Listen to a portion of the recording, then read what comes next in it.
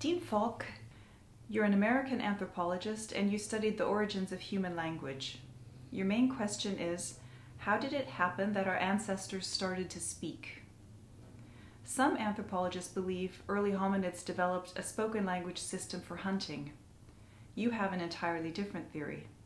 Could you describe it? Yes, my theory about language origins differs from the standard ones. For instance, there's this notion that hunting was very important and that language was invented primarily by males. Some years ago, I became aware of how mothers speak to infants universally with baby talk or motherese, and I started to think about that because baby talk facilitates babies' acquisitions of their native languages. So I started to wonder, how did baby talk evolve?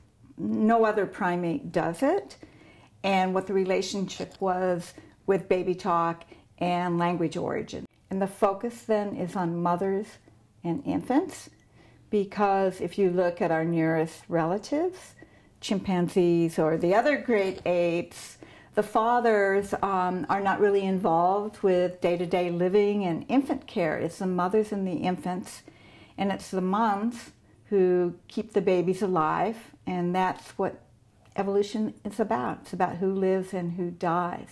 So I see the focus in terms of survival on mothers and infants, and language is having evolved between them. Probably there was a lot of severe selection with babies and mothers who died in childbirth. And so the babies became born helpless and less developed to be born at all. So they started to finish gestating postnatally. So what nursing mothers would have had to have done was hang on to their babies until they invented ways to attach them. And if you're going to go about your business and forage for food, and you're going to have to at times set that baby down. And babies do not like to be set down. And crying, like in the US, babies cry a lot more than in a lot of other cultures. And studies have shown that most of the time they simply want to be held. Homo sapiens' closest relatives, chimpanzees, speak to each other, but they didn't develop a spoken language system as early Homo did. Why not? Well, chimpanzees, who are our closest cousins, can be very vocal and very noisy in nature, or they can fall on very silent if they need to. When the males go off to hunt, for instance, they'll become very quiet.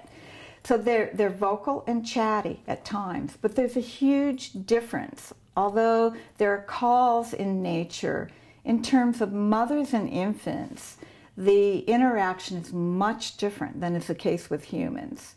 Chimpanzee babies, from very shortly after birth, are able to cling to their mothers with all four extremities. So initially they glom on to mom's underside, to her thorax, and they'll ride there and they nurse on demand, and there's relative silence between the mother and the infant, and as the infant becomes more mature it will switch to piggyback. So they're a dyad. They're literally glued together 24/7, and there's not much in the way of vocalization. There doesn't need to be. But with humans, we've lost that solid, round-the-clock physical contact for reasons to do with physical evolution. Our babies no longer have the ability to stay, glommed onto mom, so we put them down periodically, or we carry them in various containers, baby slings. And so what's happened with humans is the vocal channel between mothers and infants has opened up, and that's where the baby talk, I think, started and came from, and then that led over a long, long time to other kinds of communications that eventually became language.